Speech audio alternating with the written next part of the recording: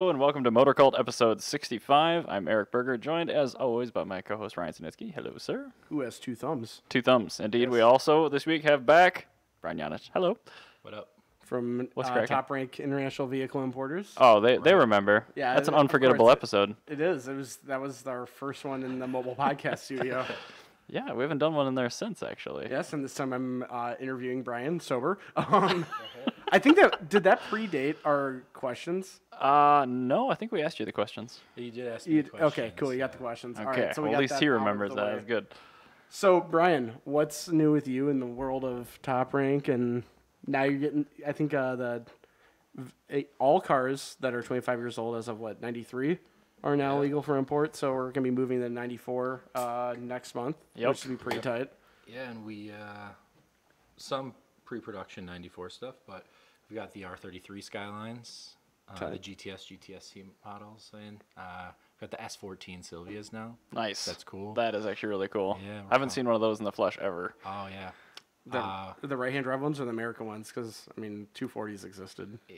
Or maybe I'm thinking S15. You're Sorry. through the S15. The one with the S15 triangular so- brake light? Which right, one was yeah. that? S15 Oh, okay. out. I've seen S14s, I guess. With Evo 2 coming up, so Yep. we're getting ready for some cool things. Yeah, it's Fair enough. well, it's like as of next year, I think almost every one of the big tuner chassis are going to be available because then you're going to get the EG Civic. Well, they've been available. DC Integras, Right. yeah, the S14s. We're actually coming out of Toyota making cool cars, so it's like We're also getting the BMW E36 wagon. Oh, yes, yeah. that's true. Yes, the E36 wagon. My buddy Yep. Neil just imported one of those last week. It must have been a really early production to get it in already, but The Right on. Twingos. Yep, as of last year, I think. we Actually, should just import a Twingo for Jana. kids. Jana really wants one. I think. It'd be so cool. It'd be so cheap. I mean, the import cost would be like 3 times what the car costs. I was doing actual research about Twingo, and the one I'm gonna want is gonna be the 2000 Twingo because they had a 75 horsepower engine as opposed to the 50 horsepower. Oh, engine. whatever. It's fine. Yeah, but then you We also have had nitrous you and had, stuff. you had additional colors and stuff that were available and a bunch of really cool options. Are you really going to make Jana wait another 6 years No, I don't for a think Twingo? so. Well, I mean, I don't know. It depends because I'll be importing my first car after we get a house. So Okay. Then I will be slowly changing my collection to all imported Toyotas, and Jana will be just only driving French cars for the rest of her life. Or micro cars. Yeah, or micro cars and micro French cars. Extremely small French cars, yes. So let's just start with the one topic we moved over from last week. Yep. Nissan. This is actually part of why I wanted you to come by. They've been doing the R32 Skylines, doing reproduction parts, and now they're expanding to the 33s and 34s. I was wondering, does that have any effect with importation stuff? I imagine that'd probably help with the sales pitch of hey, buy an R33. Yeah, so the 32 stuff, they're expanding that product line too. Okay. For more stuff that is available, through partnership with Autech. Okay. So that's nice. I don't know how many people are really taking advantage of it, but hopefully a good amount will. What I'm hoping it helps kind of alleviate is, we've gone from this evolution of people that just want a car. Like when we first started importing the R32s, people just wanted an R32.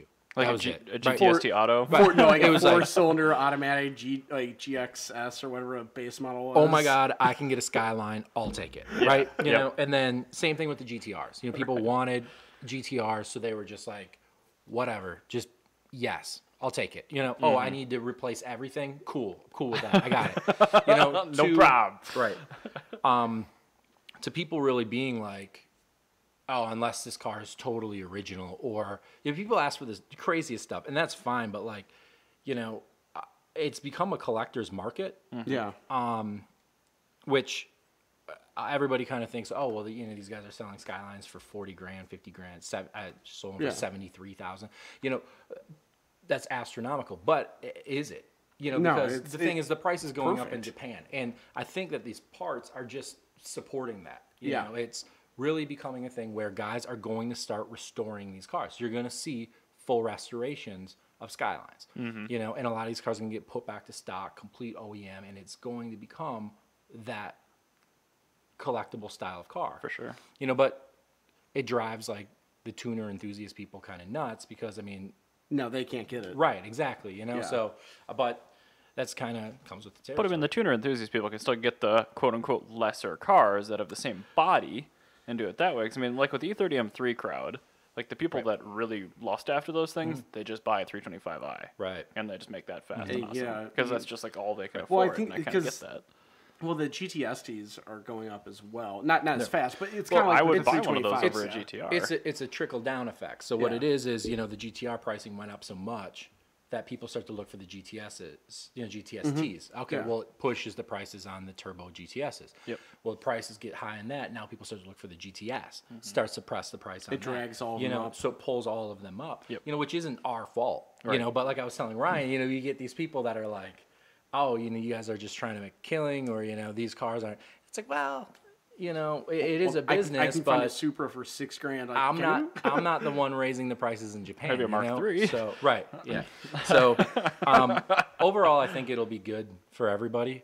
You know, it opens up, you know, some accessibility for certain people that are concerned. I mean, it's a question we get all the time. Like, what if something breaks? Right. Yeah. You know. There's always a way. Well, Right. you also have that crowd of the collector people. So these are people that were, you know, they were hot on like the Ferrari 308s and the 911s like 5 years ago when they were blowing up, and now that Right. the Japanese cars are blowing up, you know, they may not necessarily. They're like, I always thought they were kind of cool, but they're like they never really gave them the time of day, and now they're giving them the time of day. Well, so with the 33 and 34, you know, they're thinking, okay, what parts are we gonna, what are we gonna release? Yeah. You know, and which brings the R32 back in. And what a lot of people don't realize is that some of those little parts are super expensive. You know, when you see Oh, Oh, God, yeah. a GTR that has really nice window trim on it, Yeah. I mean that's $700 to $900 a side. Oh yeah, it's Mercedes has been doing this for years, and it's like, yeah, you can get that little plastic, you know, garnish that goes around the window switch for your, you know, like your 300 SL.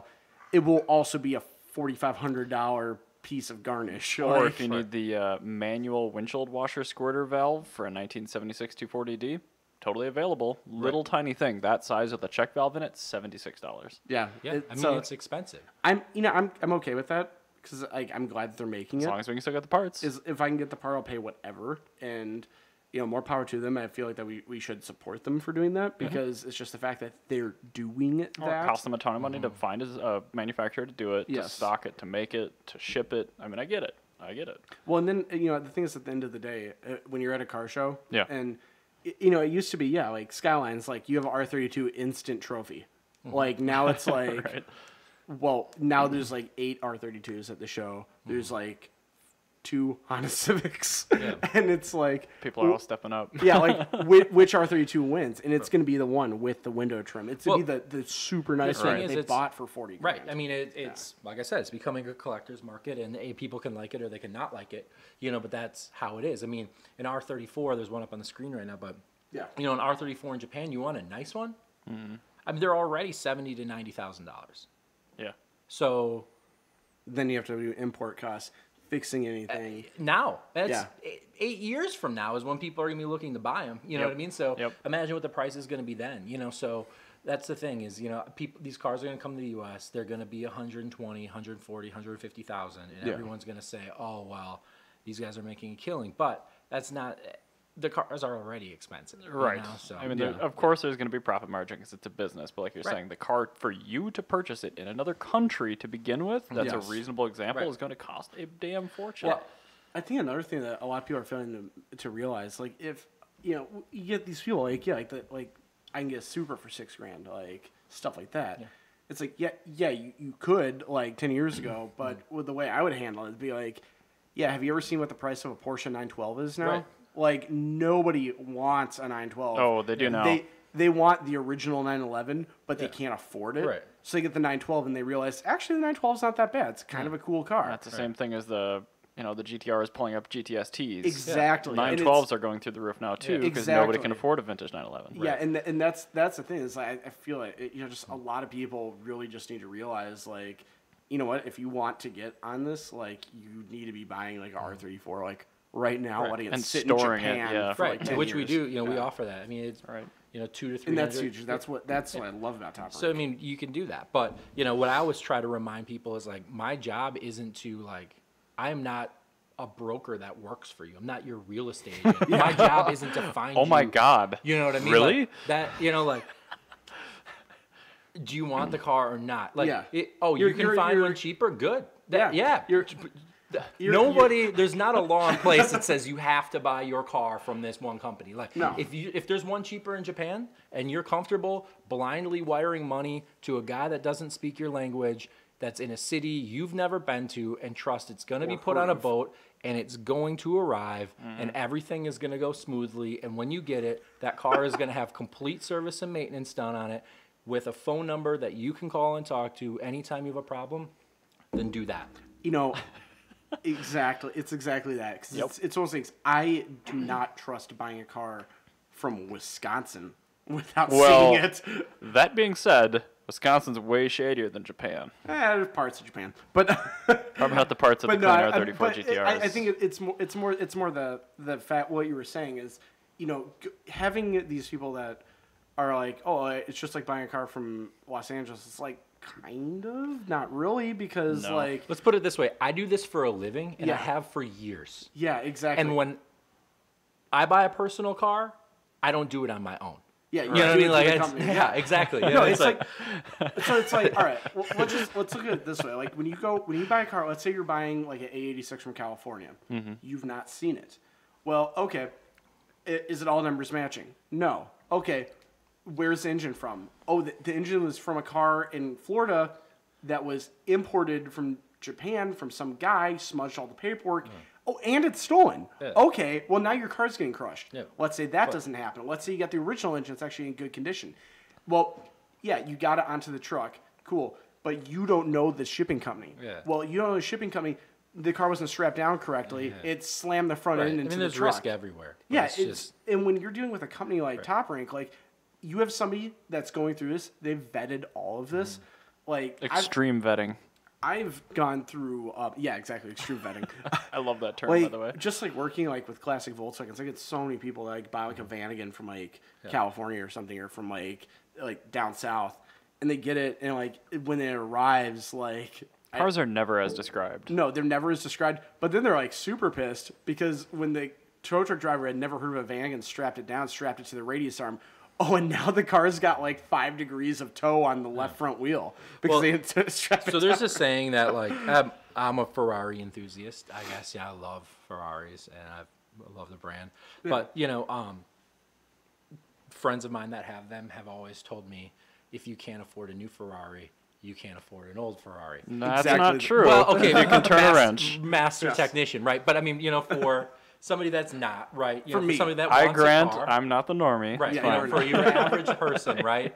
You know, buying a Ferrari that's out of warranty that you don't know the history of and don't have someone to maintain It's it. generally a pretty bad idea. It's a risk. And the same is true for a lot of Japanese cars. Yeah. You know, if you can't afford a $30,000 GTR that has all of the maintenance done from a reliable company, Definitely then you can't one. afford the $23,000 one that's from some kid in Canada that Has you sat don't know in a anything rust about. field. You know, so because you know you can. I mean, there's a guy here locally that bought a GTR from somebody else and got it and found out that you know there was double digits worth of rust repair.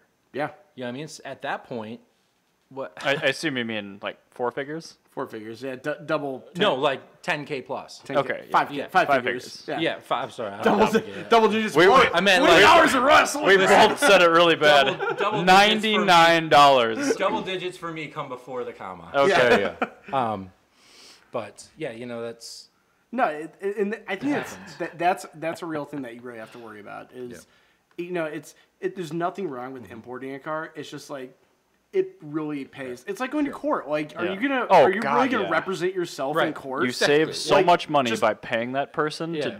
Yeah, yeah. to make your life not shitty. yeah. Like Right. just like you go up front and just do it. Like And- when I bought my Mazda 5, I bought it from a dealership because everything had been gone through. I didn't buy my Mazda. Buy happy, Ryan. Yeah, exactly. I didn't buy my Mazda 5 from like Joe Schmo because I found there was the identical van in Oklahoma that was like for half the price. But at the same time, it's like, yeah, it's half the price, but I also want my car to like work. Right. And it's local. So Yeah. here's how I'm going to bring this full circle back to Do the it. parts. Ready? I'm stoked. Is Yeah. just because parts are available now doesn't make the car cheaper. No. Right? It doesn't even not. make the parts cheaper. You know makes what I it mean? Like available. you're buying OEM like parts. It's gonna be expensive. You know, people shouldn't expect, you know, that window trim, yeah, it might be $700 a side right now. That doesn't mean Nissan's is gonna come out and it's gonna be $99 or something. You know what I Right, mean? that's Like true. we're still not talking mass production Nissan Leafs or Versas or something. Classically like that, you know? supported OE parts generally are more than the aftermarket version. Here's a perfect example. So this is something I'm doing with at work right now. I got 82 Vanagon air-cooled. No factory support. There has not been factory support since 1992 on a Volkswagen, which means parts do not exist for this vehicle. Well, it's all right. The OEM parts are total shit for those anyway. But so yeah, the water-cooled Vanagons have parts available. The air-cooled Type 2s have parts available. The air-cooled Vanagons do not. Parts don't exist for them. Well, it's got this one little cable that does the flap that goes between the defroster and the feet. That cable is broken. So Just like an HVAC yeah, Bowden cable in and the dash. this is where it's super important to have OEM parts availability. Is yeah, if Volkswagen had that part, it would be a $300 cable that's 2 feet long. But you know what? That's going to exist because right now I have spent a week and a half searching for this one cable for this one Vanagon. It does not exist. This guy does not have any. You'd be better off getting a custom made. Yeah, exactly. That's what I'm gonna have to do. But it's just gonna be insane. And even the way it's fit, like it's super hard to find something custom made. You know, Yeah. I think with the Skyline parts, this is just my vision, right? If I'm thinking 5 years out, what I think we're gonna see, I'm scared. right, is a super nice R32 GTR right now, right? At Barrett Jackson or something like that, 70 plus. We've Yeah, seen it. for the best one. It's yeah. sold. We know that, right? Yeah. When guys start going through and making the investment in buying a nice car and fully restoring it with parts that are available, whether it's a 32, 33, 34 from Nissan, the prices are going to go triple digits. Oh yeah. I totally. guarantee you, No, we're going to see an R32 it's sell gonna be for a- over $100,000. It's only in a the period next of few time. years. It's only time. for That's sure. all it is. Yeah. And well, even and our car will extend to that. Maybe not triple digits. The AutoZam, Sure. because They're already expensive. yeah. Well, when we were at JAI, Yeah. because you were there too. I'm not sure if you noticed, like all the people are flocking to that Mazda Speed AutoZam that was there, but like there was a Mazda Speed AutoZam, and then there was a C10 Hakoska GTR, and you could not pay somebody to go look at the GTR. Everybody was going to the AutoZam because it looks like a tiny F40. Right. And so, yeah, things like that. I think a lot of the cars these collector people are going to latch onto, like, are just going to explode Yeah, in price. it's right And now. it's- It is the time you are seeing it with NSXs. You're Yep. seeing it with Supras. Supra pricing is insane. Oh you know, my like God. it's as people that are asking 100,000 plus for their car and they're getting it. Did You know, see and that's did you see the automatic super low mile one that sold about 6 months ago on BAT for like $92,000? yeah. It's but the Not thing even is, a it's like, V160. right. I mean, the thing is that it's not that you could sit here all day and say the car isn't worth it, but it doesn't matter. Doesn't dispute the fact that the car sold. Right. I mean, somebody bought that car, right, and obviously saw the value in it, Mm-hmm. and that same somebody probably isn't going to take a loss on it in the future. Probably No. not. You know, You're so absolutely correct. And it's just like a lot of the old Porsche stuff. You know, when it was happening, everybody was saying this is nuts. That car isn't worth that. I used to be able to buy this car for $9,000. I used to be able to buy this, and then it was I used to be able to buy this car for 15. Then it was I could buy this car for 20. Then it was I could buy this car for 70. Then it was used to be able to buy this car for 100. And Right. now, like, great. You know what I mean? Like somebody bought this piece of land at one point in history for $1. Oh, I'm sure. You know, at some point, Great. You know what I mean? It's not That worth doesn't- $1 I don't anymore. get to go back to the guy that owns this building and say, I'll give you $2 for it. You just double Like, it. look, it Yeah, sold for yeah, $1 back it in is. 1841. Yeah, you're asking, I can't believe you're asking 250 times. Yeah. $250,000. No, it's the same thing as stocks. It's Three like, digits, man. you have like the IPO of like Tesla, like what was that? It was like $50-$60 or something, and now it's like I don't know. Yeah, now like Tesla stock is just through the roof, and regardless of what people try to do short selling it, because everybody tries to short sell it. Well, unless everybody believes the short seller, it does not matter. And the thing is, with cars, it is very hard to convince people that want a car that it's not worth it. Because I'm the sort of person where if I had unlimited money, I would absolutely drop, $100,000 on the world's best Isuzu Impulse. You could not tell me otherwise. Well, I mean, we're talking about rare vehicles, too. Well, no, that's what I'm talking about. But it's like, what you're dealing with here is it's more than just a widget. It's not, cars are notoriously hard to short sell.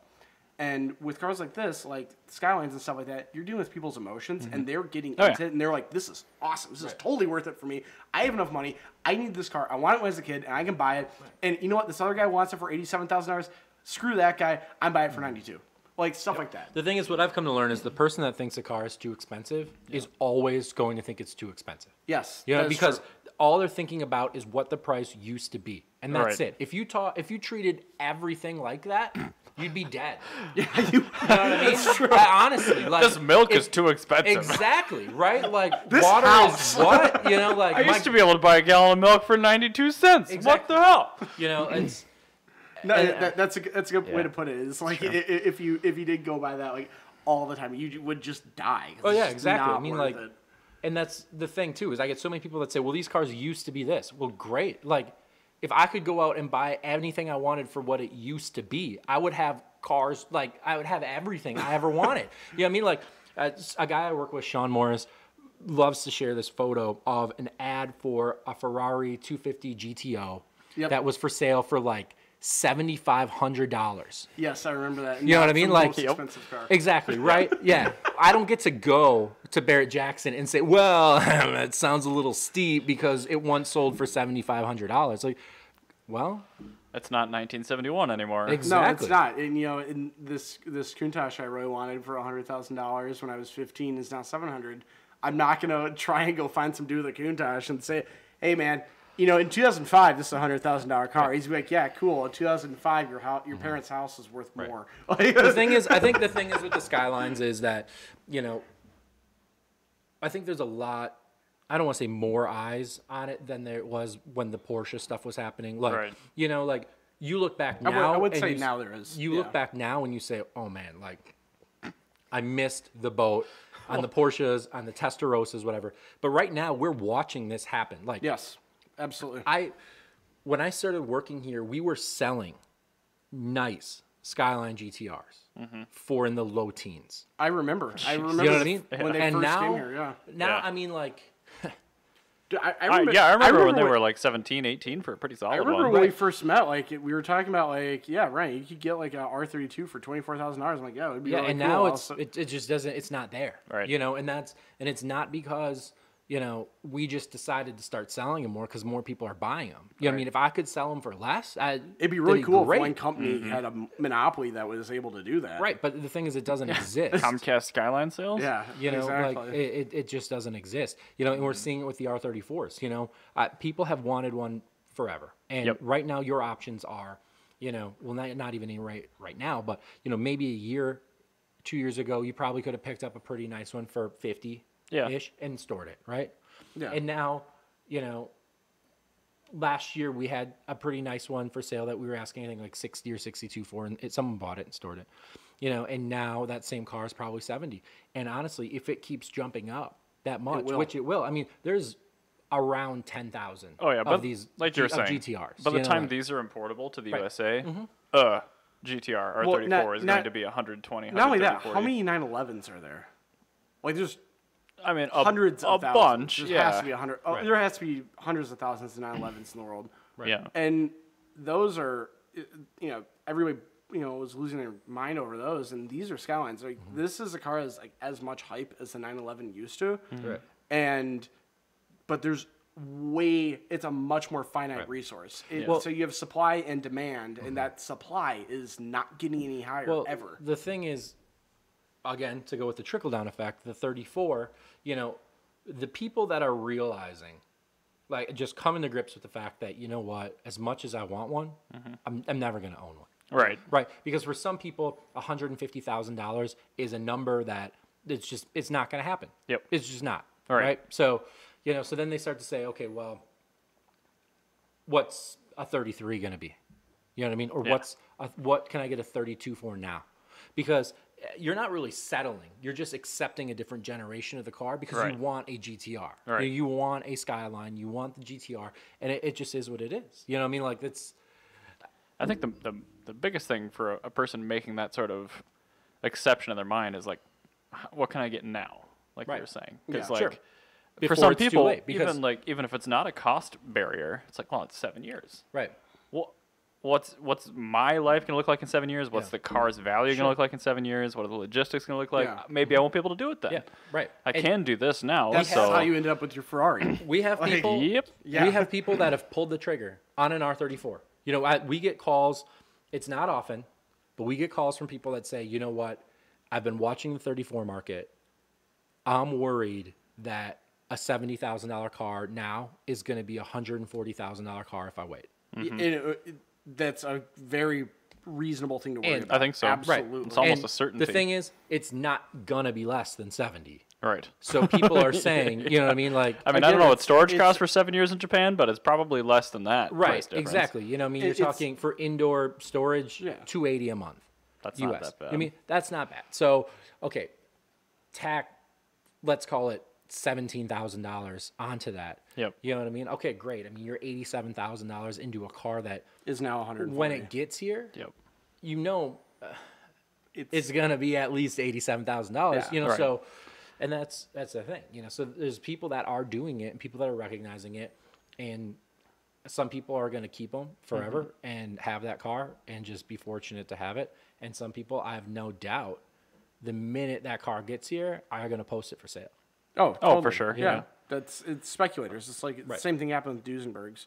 You know, there'd be guys that go around thank you. They'd go around the Midwest back in the 80s and with like car trailers and just pick up Duesenbergs out of barns. And get them from people that had no idea what was going on with them, and go pick them up, and then even unrestored would just take them immediately to auction, sell them, and make a ton of money. And I guess I'm just going to segue this on a little bit. When we had Ben Shuan from Japanese Nostalgia Car, we were Another mobile podcast. Yes.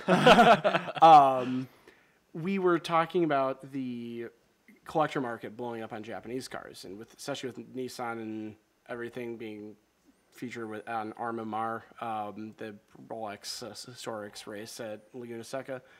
We were talking about like how the other models might also blow up as well, and I'm wondering what's your take on that. So stuff like the GTSRs and stuff like that, like not necessarily the R32s, but the other models that once you dig into Nissan's past, you go, oh, this car is like just as cool. So GTSR, these, the Pulsar GTIRs and stuff like that. Have you seen those go up? Like, have you seen any people like go from like, you know what, I wanted a Skyline, but you know what, this is a different Skyline, or this is a different model.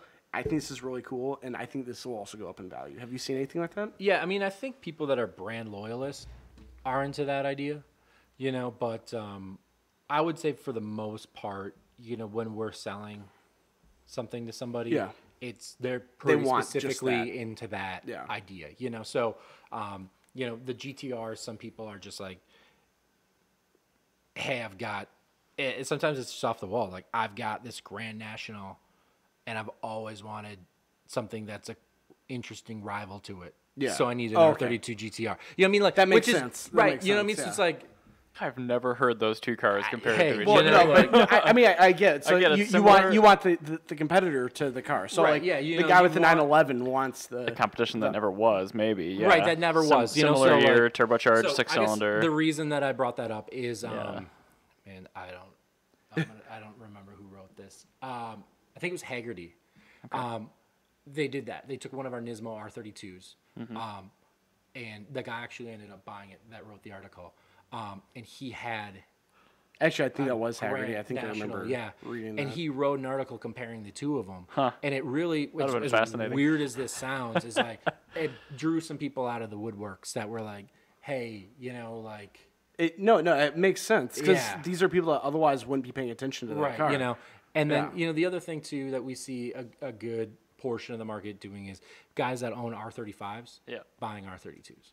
Well, yeah, because it's way better. You can get a manual. You want a little bit of both. They look cool next to each other in the garage. It's cool to have both, And so, there's stuff like that. People get cars for different reasons, but have you seen people that would they get started with R32s? Have you seen people that come from something like a Porsche or something something outside of that, and then just go down the rabbit hole, and then just end up with weird stuff? Yes, yeah. I mean, I know switch make quite a few customers of ours that have 911s or had 911s and went to the Japanese side of things.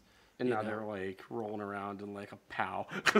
But I mean, people want different things for different reasons. I mean, we get a lot of customers that honestly they grew up watching Initial D and they made some money. Yeah. And now they want that car. Or, Need for Speed Underground was their jam, and now now the R34 they're getting their first good amount of, money coming in, and they're saying, this is a car that I can have. And every generation has that. Oh yeah. It's a guy, and same thing with guys retiring. You see a lot of people retire and they're finally going to get that Mustang or that Camaro, that they've always wanted, or, guy makes a little bit of money and it's my dream car was always a Ferrari Testarossa, and now you can get one. It pushes the value on things because people that can afford stuff. Pretty much everything I own is one of those cars from my generation that nobody can afford yet. What was the poster car 30 years ago? Something like that. What was the car that you had on your wall on my wall 30 years ago? Stuff like that. Yeah.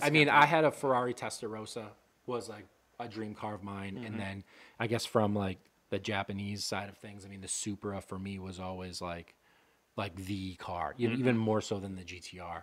For me, it was just me too. The Supra was just one of those cars where you're just oh man, I had about 800 lowrider magazine centerfolds, and then directly in front of my bed, I had a Mark IV Supra. Yeah, so exactly. So it's one of those things that, and it's different for everybody. And we have some people that call and say I've always wanted a 3000 GT, Okay, but who am I to say no? You know what I mean? Trust me, man. I like that car. I think the design of it. Yeah, but we got those here. Right, I know, right? But but they want the GTO. People want the GTO, or fine. Or it's. And the I played Gran Turismo 2. I want the GTO. Right, actually. But a lot of it too is that if you want a really nice 3000 GT VR4 here. Yeah. There's not a ton of them. No, you gotta. What you gotta do is get a stealth RT, man. Sure. Woo! You get Too Wicked from Aqua Teen and same thing with the 300ZX. Finding a superb. That's so hard to do. Right. Find a nice GT2 twin turbo. But in Japan, you can find just immaculate cars. Yeah. Because they're respected. They're well taken care of. You know what I mean? And it's been passed down to passed down to passed down. What does a decent stock twin turbo Z run in Japan? Or, sorry, let me preface that. What would that car run imported here? Imported here? Yeah. So, really nice one? You're probably around 10. Yeah, they're really cheap. You can get that or my EG uncle's Civic. looking for one of those, so maybe we should have a chat. So, and again, same thing kind of with the GTOs. And, some of those cars that people aren't lined up around the block for. Yeah. Aren't pushing a premium in Japan. Right. Now, and that's the thing. That car never really got the cult following the Mark IV Supra did, or if I'm in GTR. Japan and I own an R32, about right now is the time for me to sell it. You know what I mean? Or any time after this, for the most part. You know, and that's the thing, is because I know that somebody in the U.S. is gonna pay $30+ for my car. Oh, for sure. So, for sure. But if I own,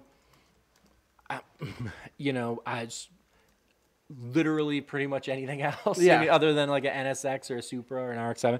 If I own the world's nicest Honda Beat, it doesn't really matter.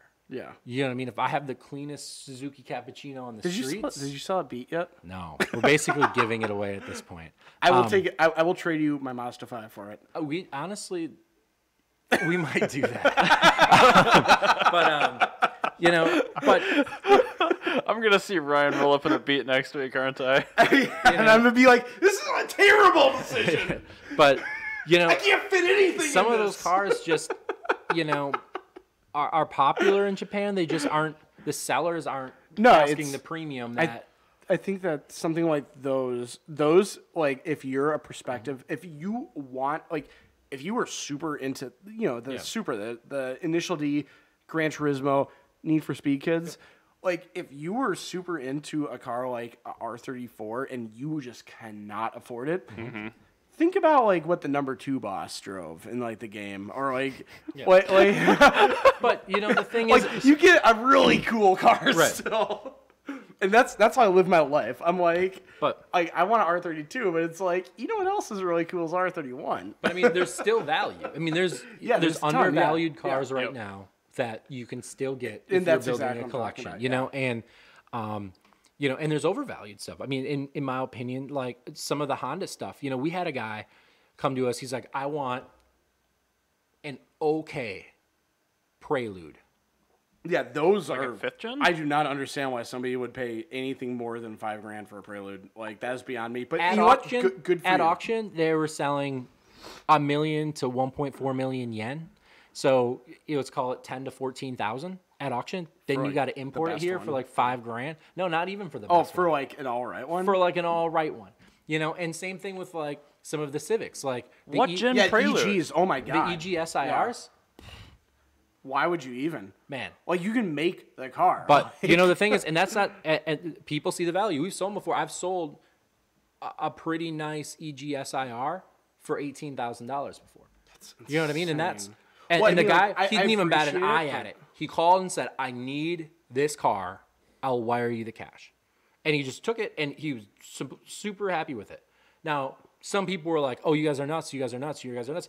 Listen, man, that was an expensive car. We paid a ton of money for that car at auction. We took a huge risk on it, and it paid off. You know, somebody bought it, but they're expensive. Cars are expensive in Japan. I think that's another example. Kind of like that's kind of the inverse of some of these other cars, like Beats and stuff, where it's like it is worth way more in Japan than it is here, because in America, Civics, for whatever fucking reason, I still don't get it.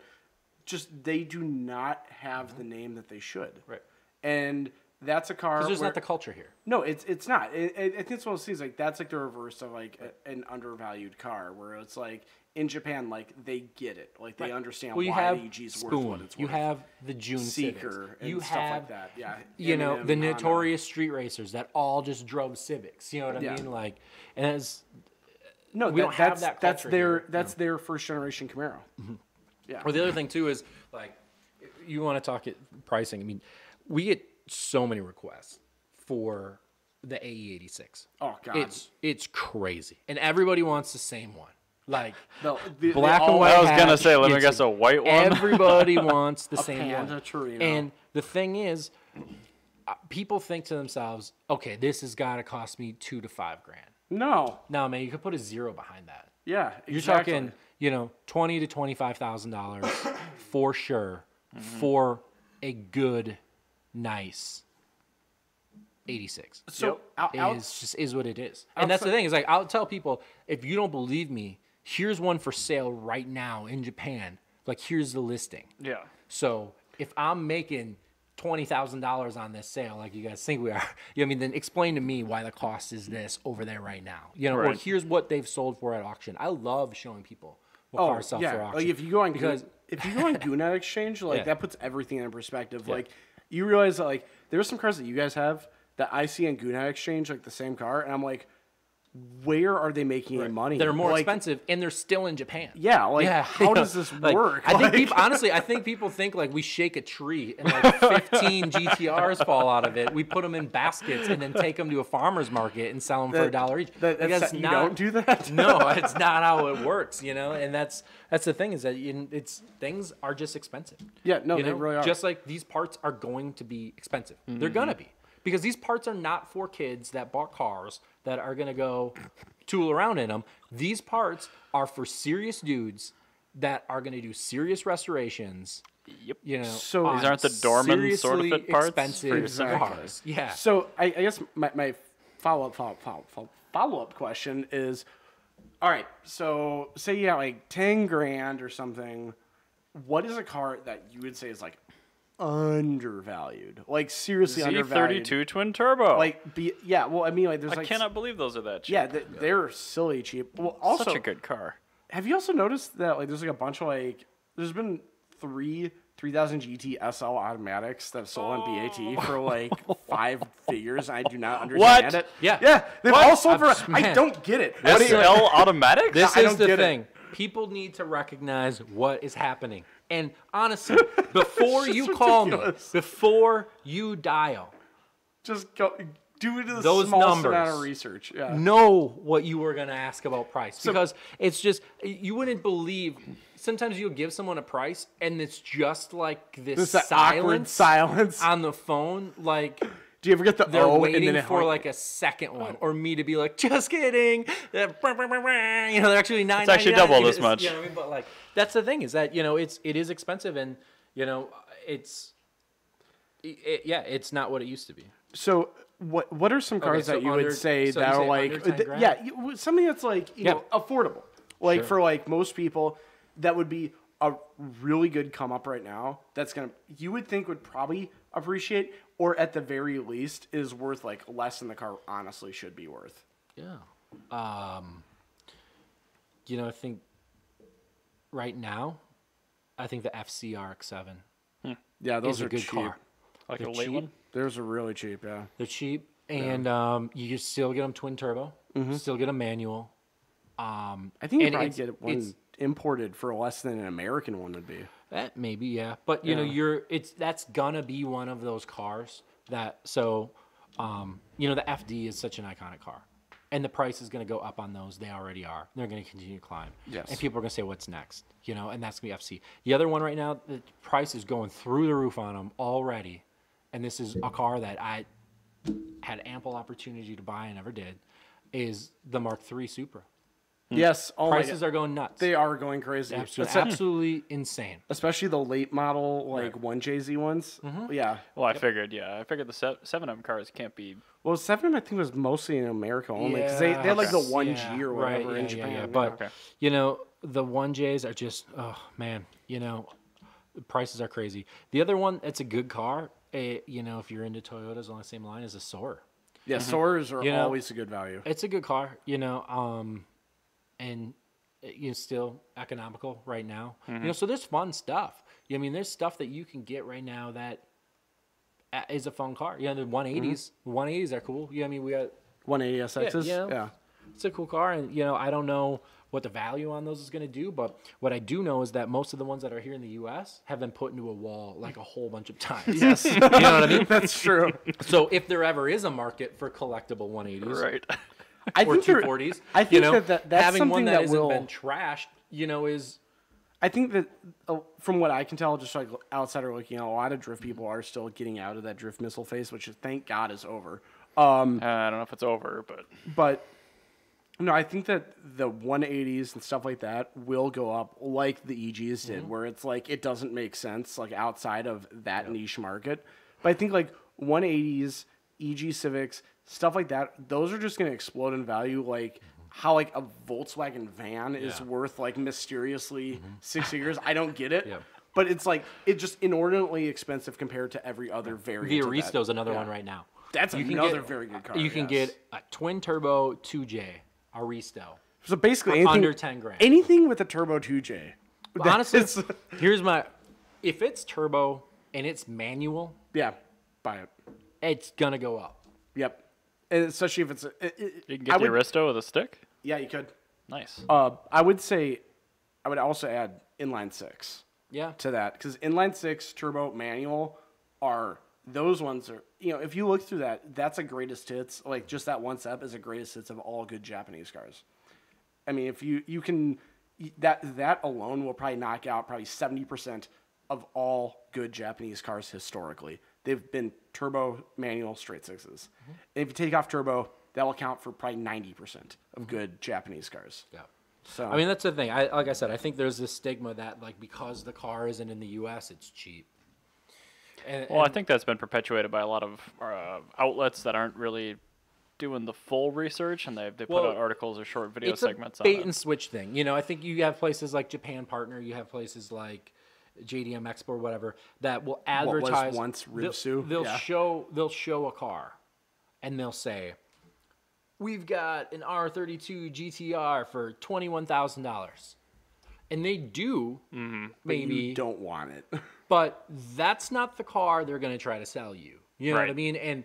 And that's fine. But what people do is they see that, Right. and then they never pursue it. So they don't realize that when they call, that they're going to say, yeah, but that one doesn't have an engine in it. So if you want one with an engine, you know, it's going to be 30,000. You know, so people just take that post of a car for Right. 21,000, and then they email it to me, and they tell me I'm a psychopath and that I don't know what cars are worth because one time you found one thing in one place for one reason with one thing. You know, and I don't know. I'm not saying there's not deals out there, but I'm saying, You know, like, all I'm saying is I bought AW11 for $500 once, and I sold it for $3,000. Every star and planet in the universe aligned for that deal to happen, because that car should not have been that much money, and I will never in my life find another one. but we all know this, And, right? and That- that's just one of those things where it's just like people think like, oh, well, this guy found himself a Ferrari for 10 grand. I get better this go kind of do question that. a lot It's with just people like- on my channel. Like, where can I find one of blah for what You're you... a master of doing that. Yeah, I know. Yeah. But, like, well, you can't. Yeah, Yeah, where can no, I find you an can't. E30 for what you paid for that one? You can't. See, you that's can't. what I'm saying. Like It's E30 great, M3 for but 16.3? here's the thing: is like Doesn't exist. No, it doesn't exist. Even when you bought it, So- it didn't exist. I know. the thing is It was still undervalued quite a bit when I bought it. now if I just walk around to every guy selling an E30 and saying an E30 M3 and be like, oh yeah, well my buddy got his for 16, like How many black eyes can you sustain? great. Would you like me to slow clap for you? Like, what do you want? You know what I mean? Like cool. You know what I mean? Like Sorry, it's- bro. Like, Yeah. you know, like I said, deals exist. People sell things at certain times at certain prices because they have to, or Right. you know. But that doesn't make that the industry norm. Right. I want you to know, back when I was working at Maury's as a car salesman, I would tell all the salespeople I was working with, I'm like, I know this dude, he sells like imported Japanese cars. And they go, how does he do that? And I'm like, this is the most patient person I've ever met in my life. Like, you're a rock star to like every other car salesperson. Oh, man. Because yeah. like, I would just get so livid. because it's like the amount of customer service that you have to provide to do your basic job is like, it's pure 10 out of 10. Well, I think we talked about all this. day Like, long for a I normal sell someone a salesman. car. I'm usually connected to them for as long as they own that Yeah, car. you're like talking to like their mom and stuff like I have that. like Yeah. customers that call me that I sold cars to 3 years ago asking me for stuff. You know, I'm pretty sure that the guy that sold, you know, leased someone a Kia or whatever doesn't get phone calls from the guy years and years later. It exists. Oh, I'm sure it exists, but, like- but it's not on the level that you get. Right, you know, Yeah. so but I you know, save contact info, but yeah, I never use it. It comes with the territory, and some people don't like to do their own research, and that's fine. But you know, it's Yeah, but I'm a little different than this, though. I mean, people are looking for a nice car a lot of the time in that case, and I'm buying like the right car you in the buy- wrong condition Yeah, usually. that's the best description of you. Is you will buy a Ferrari for. I'll buy the car that notoriously needs that really stupid engine out service because it needs the stupid engine out service because it doesn't have a service. Because history. you know how to And do see, it. Exactly, 'cause I Here's- don't care. And that's the thing is you here's have the thing. that So ability. we do that, and we just get railed for it on the internet. Like, true story. We bought a Supra. Mm-hmm. It was like the first one we could find, right? That was eligible for import, and it was rough, right? But it's the first Supra you can get. Right. We do like a full like refurbishment of this car. I mean, put TE37s on it, tires on it, suspension on it, full paint. You know, Real full, T37s, mind you, right as well. full. We have to actually note that. Full interior refresh, upgrade the headlights, upgrade the taillights to the 98s. I mean, this car was beautiful. We listed for sale for, I think, $45,000. It had like 40,000 miles on it. A V160. V160, yeah. Nice. And out come these pictures from another company, import company, that's like, this is what the car sold for at auction, and this is what it used to look like. Yeah, that's Yeah, exactly cool. right. Cool. Like, you guys should have bought it and fixed it up then. You know what I mean? Like, that's the thing is that, you know. And this is what it's sold for. People look at it and say, oh, well, you're selling for 40, but you only paid 25 for it or 26 for it. Great, sure, yeah. But we put 12 grand into the car. Yeah, you know, that's the brought thing. This I mean, back to there's life. $5,000 of wheels on it. You know, there's $3,000 in suspension on it. You know, there's $6,000 of paint on it. You know, things cost money to make it that way. That's like, if you were to sell that Ferrari to me, and I were to turn around and say, oh, but you only paid, and you're like, oh, but I had to do a full engine out. Right. Like, you know what I mean? Like, your time isn't worth anything. You know, Well, like, according to the IRS, it's not. Right. You know what I mean? Like, what you put into the car isn't worth anything. Right. And we see that a lot too. You know, like people like to say, oh, well. That's not just you. It's we get these things, or we get these vans at work. Again, going back to vans because these are just the most ridiculous people. Where all of people complain, be like, yeah, why does this wiper motor cost me $1,000 or $2,000? No, sorry, it's $1,500. That's what it was. Sorry, I had to cut down the middle.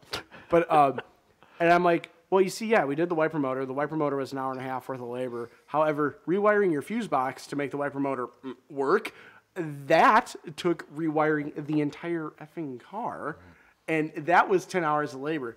By the way, this should have cost you about $5,000, but I'm a really good guy, and I'm helping you out here. But that's not what people care about. Yeah, and they don't hear that. All they hear is bottom line. They just hear the bottom line. I know we're probably cutting a little short on time for you. Yeah, we're getting close. But yeah, well, anyway, thank you very much for coming on. We're gonna continue doing some other stuff. We got some other basic stories we want to talk about. Before you head out, though, I have one question. All right, I'm about to get the Cresta finish up here in a little bit, probably within a month. You know, just getting the transmission back and get back to running and driving condition.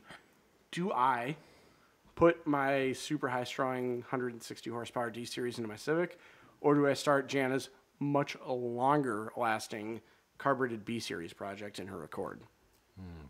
Listen, I know Jana, and I think the answer she's going to want me to give right Accord. now is the Accord. My Civic's never going to get done. It's going to be sitting it for 10 years. Cool. But it's on the upside, man. Civic pricing is going up, so maybe if you just don't touch it for a while. No, honestly, I'm not even joking. In its current condition, my Civic is worth more than I paid it for. Yeah. And it's now got rust on it, and it is now not running. And it now has about 5-year-old stale gas in it. It's cool. And it is still worth more. When you totally restore it and go to sell it, I'm going to post pictures of its current condition. And the original price. But this was only... bought it for this. You bought it for $900 15 years ago, and this isn't worth it. I hate people. So it's unanimous Jana's car first. Yeah, I think Jana's car has to win. Yeah, so it makes the same amount of power, but it's with a dual red cam carbureted engine, so it'll be a lot cooler. So yeah, that's the way the South African twin carby setup. Yes. Oh god, I'm so excited for that to be a thing. The most hilarious Accord ever. I'm fine with that. So when I originally built the engine for the Civic, it was for the express purpose of going out street racing and upsetting people with shitbox GSRs. Mm-hmm.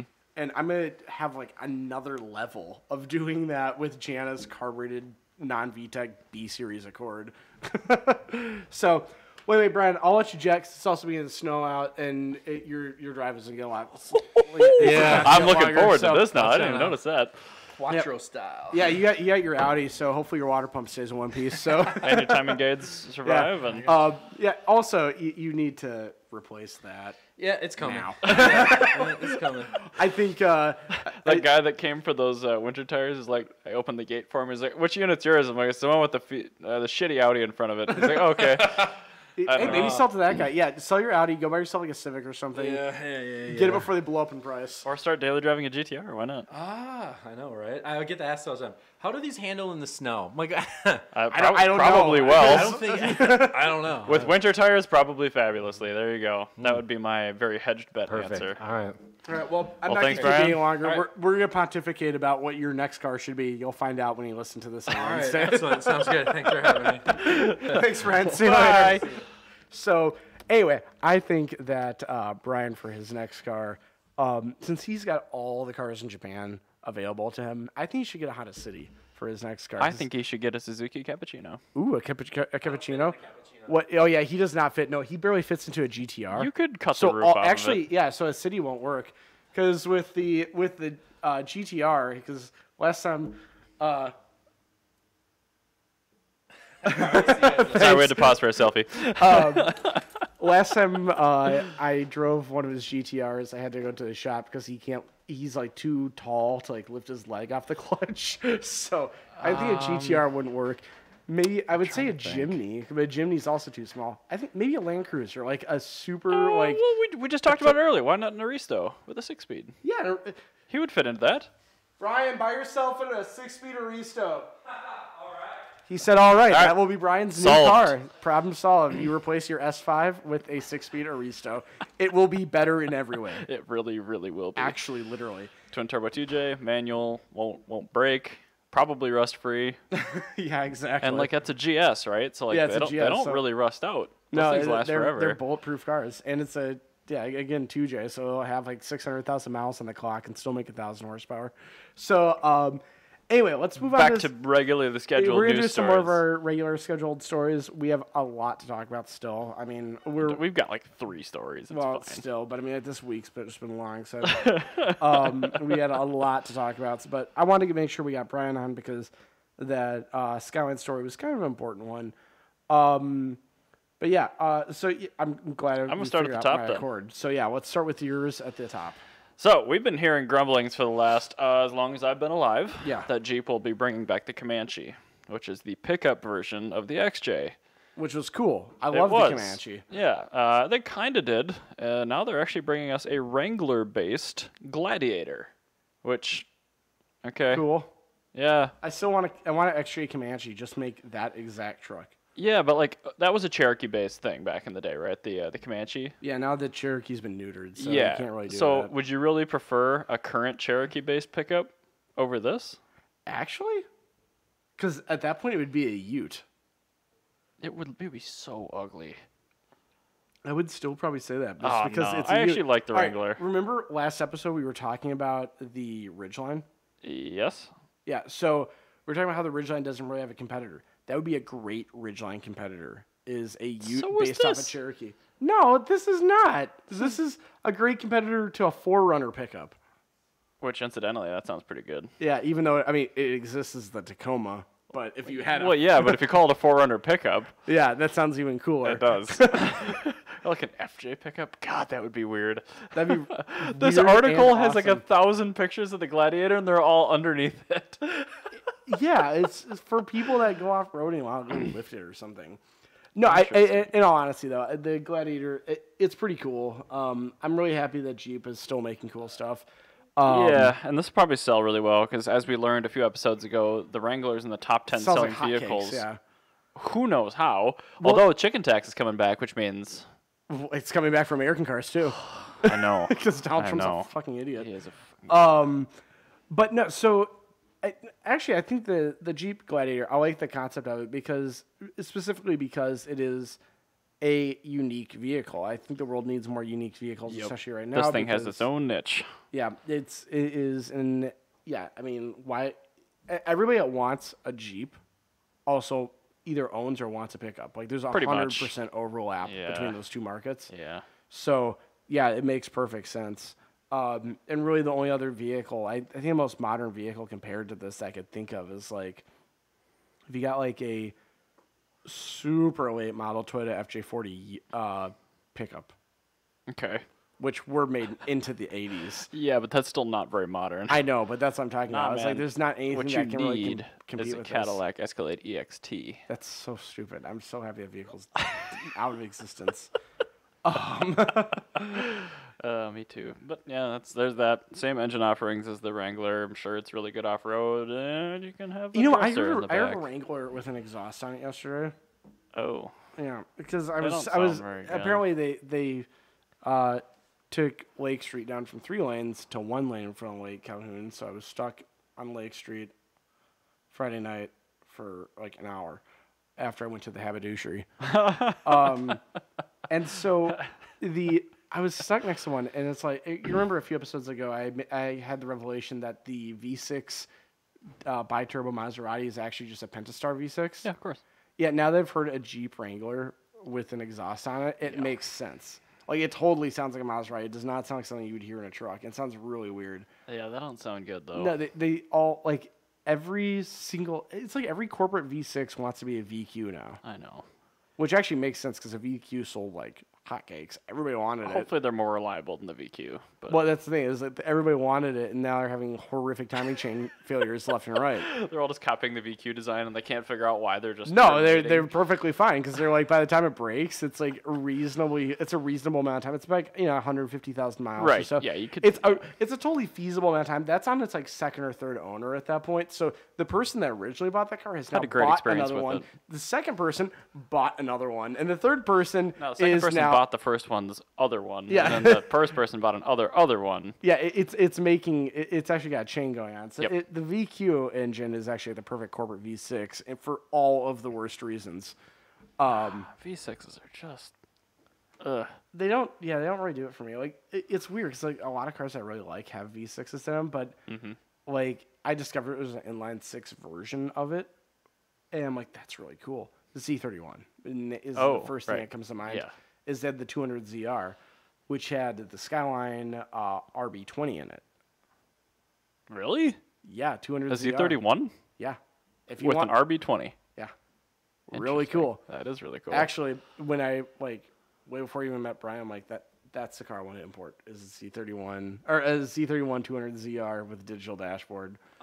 It'd be so cool. Oh, that hurts me inside. Dude, it'd be the perfect car it's the for me. perfect car for you. It yeah. is. It's all the 80s stuff I want and none of the bullshit V6 garbage. Yeah, RB20s are pretty good. Yeah, and then it's just like a second generation Celica Supra is like everything that I want. Plus, it's a 2+2 that doesn't look awful. I was You're actually just hurting me with 80s right now. I made a spreadsheet between those two cars because I was like, all right, what do I need? A car can fit 4 people in it. So it'd be a 2+2 Z31 or a Celica Supra. I'm like, which one looks better? Celica Supra, hands down. Which one has an inline 6? Celica Supra. Which one's more common to manual? Celica Supra. Which one has a more reliable digital dashboard? Celica Supra. Which one's digital dashboard looks better? C31. But the Celica Supra won like 8 out of 10 categories between the two. But I assume they never sold a Celica Supra with an RB because it's too old for that. No, but out of 5M. Yeah, I know that. Oh, you mean a JC? Well, I mean, anything modern. No. Not an M series. No, I mean, but that's the thing is like with the Celica Supra, the 5M is way more reliable than the 7M. Yeah, oh yeah. So that's why the Celica Supra, another thing that Doesn't Celica yours Supra have a wins 5M over. in it? You know, mine has 6 that I had. Oh. That is from a SOAR. Oh. Engine never failed. Everything else around it did because I did very little research as to like everything else I possibly found. I'm like, does it run? Does it drive? I can fix everything else. I'm like, oh, fuck, what's an electrical problem? Oh, shit. I do remember the test drive, and it did run and drive just fine. It ran, drive great, and everything seemed to work, but it seemed to and actually did were two different things. Yeah, well, whoops. Anyway,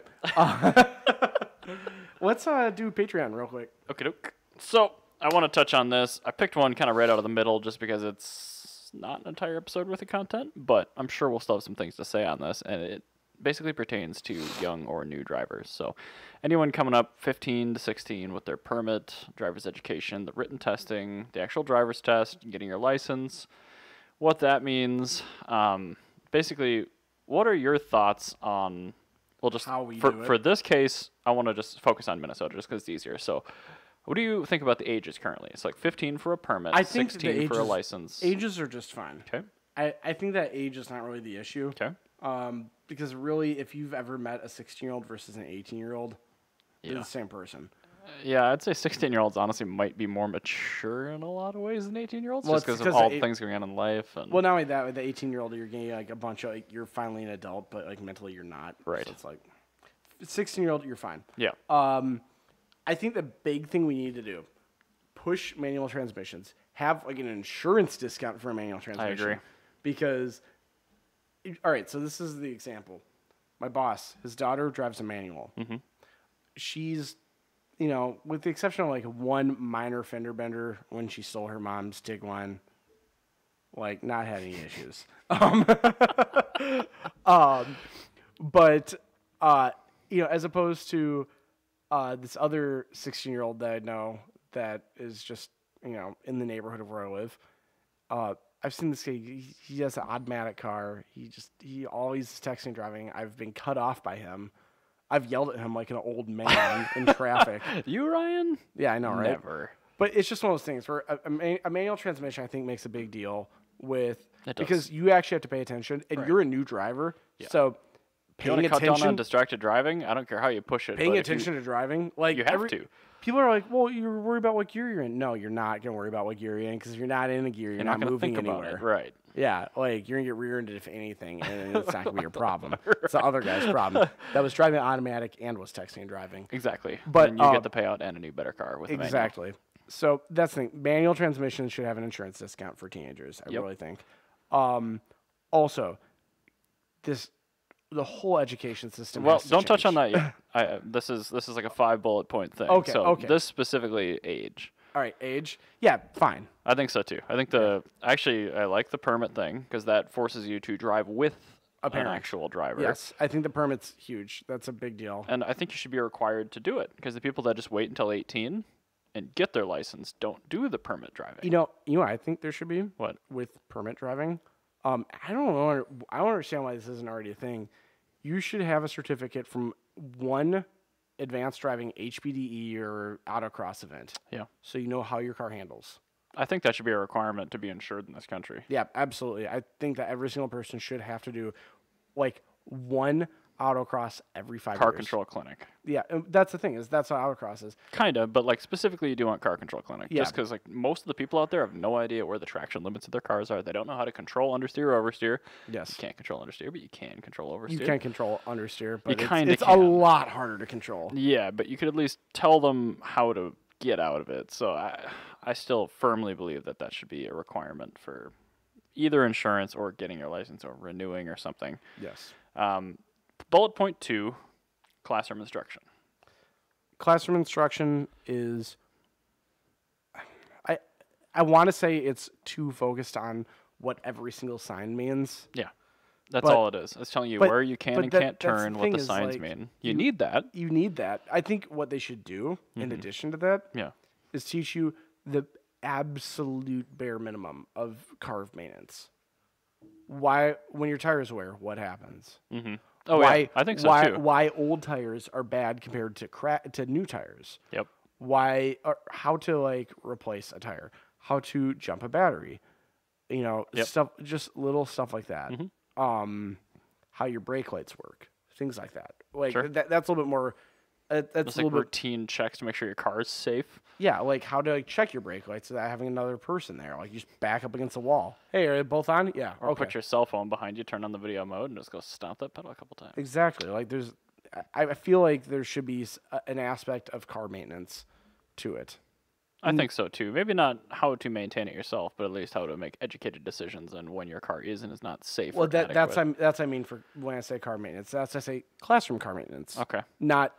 Not like actual in-person hands-on wrench car maintenance. Okay. Because I think that'd be a little much, but I think understanding how these things, because there's I understand it's a little hard to say how does fuel injection work? How does this work? How does that work? Yeah, it's just not necessary for well, not only that, there's so many different versions on every car. But what are things that are standard on every car? Every car has brakes.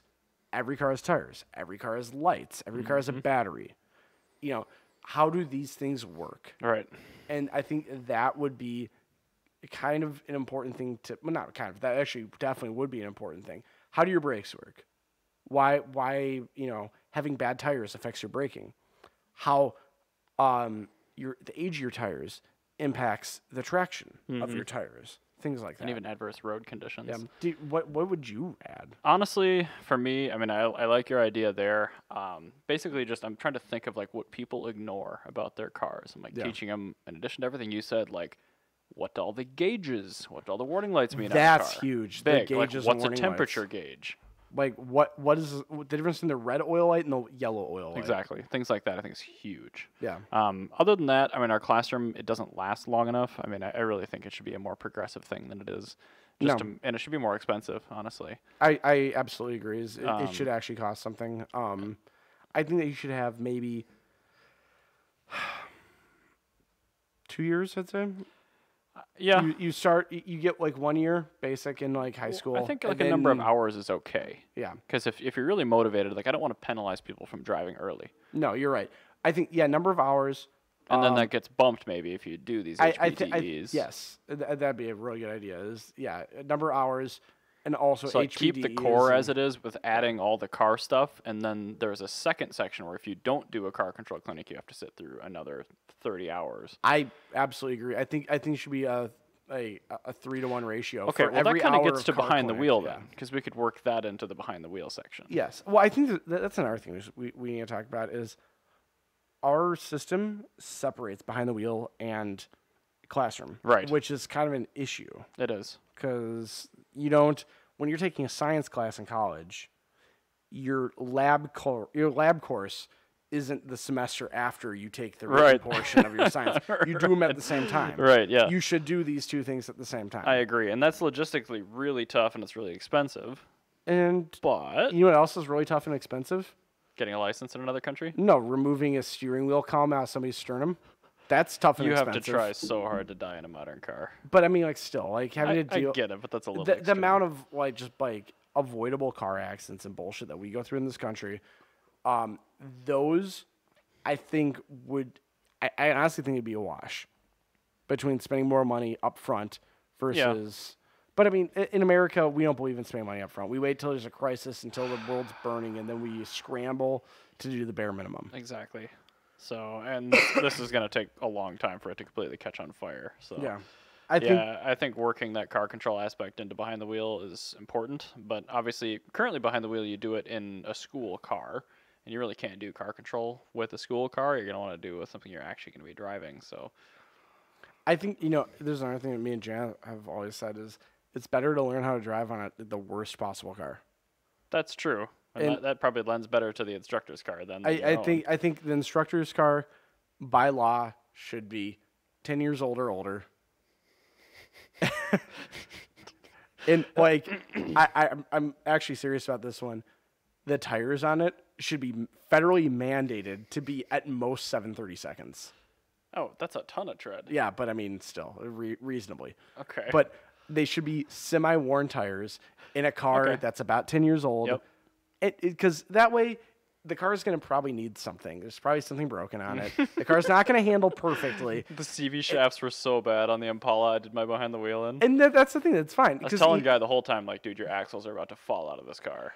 Well, that's the thing. You know what that kid's about to get into for their first car? A car that's about 10 years old with 730 seconds on their tires or less. No, modern parents, man, they give them a brand new car with the most airbags they can. Yeah, well, they try to. Oh, yeah. But, I mean, even that usually is a car with 700 airbags, like a 10-year-old Kia, with 730 seconds on the tire. Like, that's what it is. It's not going to be an actually good car. I guess. So that's why I think it should be federally mandated that the driver's ed car has to be like a pile of shit, like, just to make you a better driver. Because... it's one of those cars where it's not going to actually kill you, but if you don't know what you're doing, you're going to feel like you're going to die in the car. Yeah. That would make you such a better driver. Okay, here's one that's not even on this list. Should you be required to have a winter-based behind the wheel? Yes. Yeah. Like, even for people, like, doing their behind the wheel in the summer, like, I still think there should be that lends to the year plus of driver's education. Yeah, that's what I said. Like, you should have to do, like, 2 years worth of driver's ed. Like in school and stuff, like maybe you should teach it in schools. Right. Or skid pad maybe if you're in a southern area. Yeah, skid pad maybe, but like that's a big maybe. But like in Minnesota alone, like we absolutely need winter driver's ed, and it's like that's a big deal. I really think that we should also do what they do in Finland, where you have to get yourself out of a skid. Mm-hmm. You're driving along, and the driver's ed teacher just pulls the e-brake. Yep. What do you do? Like, something like that. Yeah. No, I think again, the classroom section's inadequate, but not that far off what it could do. The driver behind the wheel section. Woefully inadequate. We don't teach anyone how to react to the car. We don't teach anyone how to identify what's going on. We teach them how to use a lane. And we teach them how to turn it on and, like, let other people know what we're going to do on a highway in it. our driver's ed program, when you compare our driver's ed program to India and Finland, we are way closer to India's driving 6 feet in a straight line. Jeremy Clarkson, fail. Yeah, as opposed to like Finland's like actual like, yeah, what happens when you get stuck in a snowbank in the middle of nowhere? He's about to get his license after 3 years of hard work. Yeah, I mean, we may as well at this point, since like apparently driving is not appealing at all to, and I'm gonna hate to use this word, millennials. No, it's not that. It's I know we discussed this a couple weeks ago. Yeah, they're absolutely into cars. So. Yeah, they just can't afford them. With our generation, we're seeing a lot more people waiting past the 15, 16 driving thing because it's more expensive to do that than it is to just wait till you're 18 and just go take the test once. That needs to go away. I agree. I agree. You absolutely need all the education you can. I firmly believe that the people that start driving when they're 15 are way better drivers than people start when they're 18. Then the next bullet point here is interesting one. I didn't think about this, but what if you're a later in life immigrant to the country and you start driving then? So it's really easy to get a driver's license if you've got one from another country or something like that. But we've got so much stuff here that's just, may have never dealt with, especially if you're from another country and you have a driver's license, that should be probably pretty easy to pass driver's ed. I think you should have to go through the same thing as everybody else. Too, because theirs was probably more stringent to begin with, unless they came from India. Listen, if you're taking an AP class and you're going to college, you still have to take the SAT, right? The AP class I took the ACT, so. But still, whatever. Right, yeah. You have to take the standardized test. Yeah. That AP class makes you better equipped for the standardized test. Mm-hmm. It doesn't make you not do the standardized test. Right. That's how I think we should have. Do you think a standardized test is sufficient, though, or do you think they should be required to go through the year of driver's ed? That's I'm saying you should have to absolutely go through driver's ed. I'm saying that the driver's license, it makes you probably pretty good. But for somebody like that, where they're accustomed to it, I think should you give them like a temp license that works during that time? You should have. Well, that's what international driver's license is. Right, I understand. I think actually the driver's test itself should be way harder. Oh, for sure. And not as much as like, oh my God, you got into the turn lane too early, you're failing. No, like have it fail because like you are crazy nervous and you're gonna kill somebody. You just ran over this curb. Yeah, like no, like I failed a driver's ed test because I put my blinker on too late once. But the girl that passed before me passed even though she drove over a curb. So it's great. That's a broken system. That's a broken system. I think that the driver's ed test should you should be required. You should have to have slips from a like an in-class school, from an HPDE or an autocross or something like that, a car handling event. I still think a car control clinic. A car control clinic designed event for younger drivers. And you have to have a slip from a driver's ed teacher for the driven portion. For the behind the wheel, to be able to even take the driver's license test. I think if you do those three, there should be a test out that you can take. Yeah. Like, again, in college, you can test out of classes. Mm-hmm. If you test out of it, that's perfectly fine. Yep. But if you're not, if you don't test out, then you have to go through it. Yeah, I mean, if you're somebody that's been karting since they were 8, you're probably way better equipped to deal with all the challenges with driving. Yeah, than somebody has never even opened the hood of a car. Right, and got their license at 25 with a test. Yeah, that whole test thing needs to go. I think winter tires. I think they should be federally mandated. Mandated, absolutely. Every state south of the Mason-Dixon line, and I actually would use that as the cutoff. Honestly, I'd say anywhere where there are historical average temperatures of the low of 45. That's a good idea. Yeah, I like that. If it snows, if you get more than inches of snowfall. If you get more than half an inch of snowfall per year, you should have federally mandated snow tires. Yeah, I think so too. I mean, Montreal's been doing this for ages, and they're subsidized, so they're not expensive. Yeah, I think that's another thing. I think subsidizing might be a good idea. Again, very hard to pass with any Republican anywhere near a government. Oh, God. But at the same time, anybody that says that we shouldn't subsidize snow tires, I will ask them how much they love getting rear-ended by the, to use their terms, the immigrant with the shitty minivan. Great.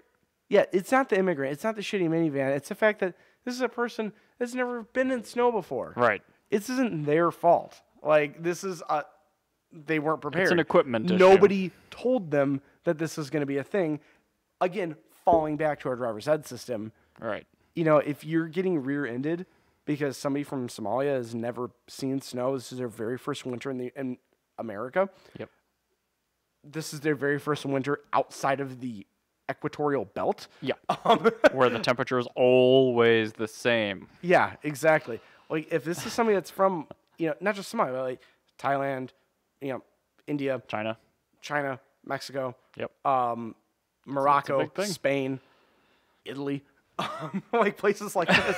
Like, it's not just a third world thing. It's just like, this is an equatorial it's thing. a geographic thing. It's a geographic thing.